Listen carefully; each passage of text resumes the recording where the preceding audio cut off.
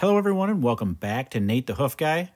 Today's video, we've got a cow in the chute and she is favoring her left front foot. So let's get this foot cleaned up and get this trim underway, see if we can figure out where that problem is.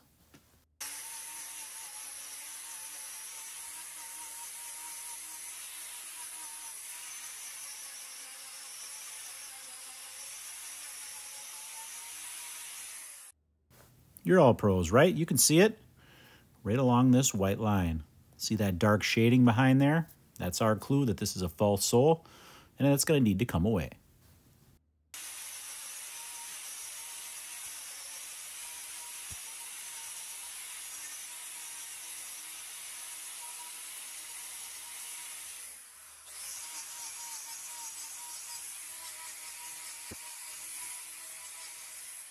Now you'll notice here, I notched this wall horn out with my grinder.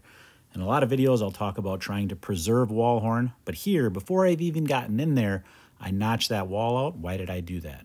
Because I know that that is exactly where that problem is. So I'm never going to leave a hole open to the sole without having a way to vent that out. In this case, it's pressed up right tight to that wall. So that's the area that I'm going to notch out. That's going to keep debris from getting packed back up in there once this treatment is complete.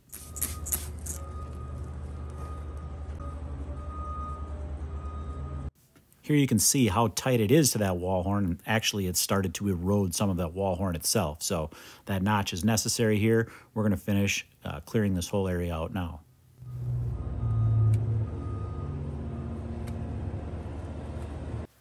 That whirring noise you hear in the background, that is from a feed truck. This particular farm has about 1,600 animals on it.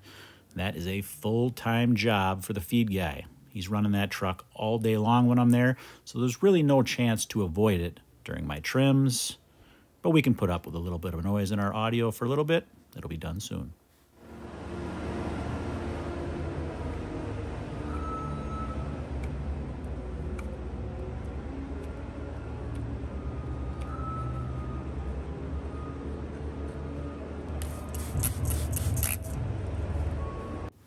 We're working our way closer now. There's another layer of separation yet to get to.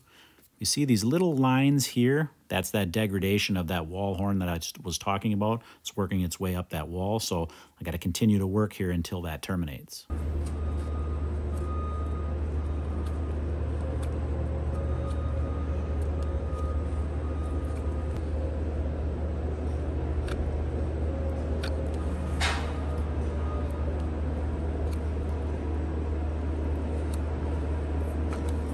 I underestimated the depth of this sole here. It's taken me longer to get down to where I needed to get to just because I thought this sole was thinner already. But we're finally getting there now. We're getting down to that last layer of separation. So I get a block on that other claw, and then we'll finish that claw up.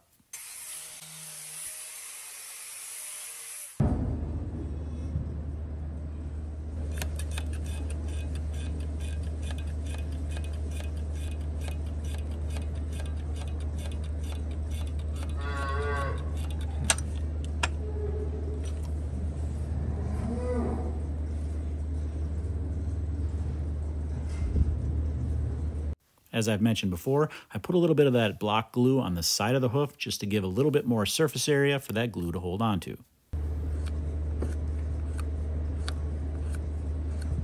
Many times viewers will be concerned with those dark patches you see in that hoof. That is just hoof color. Nothing to be worried about there.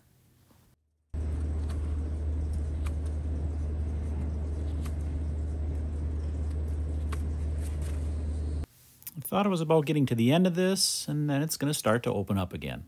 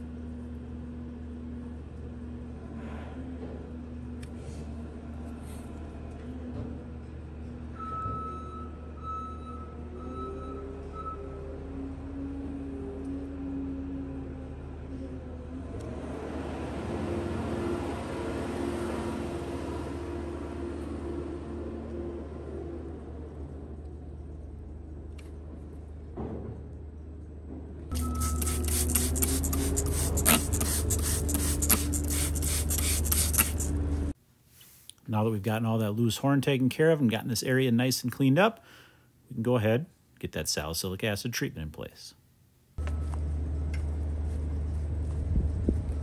And this is where I leave you today. As always, guys, thanks for watching, and we will see you all on the next one.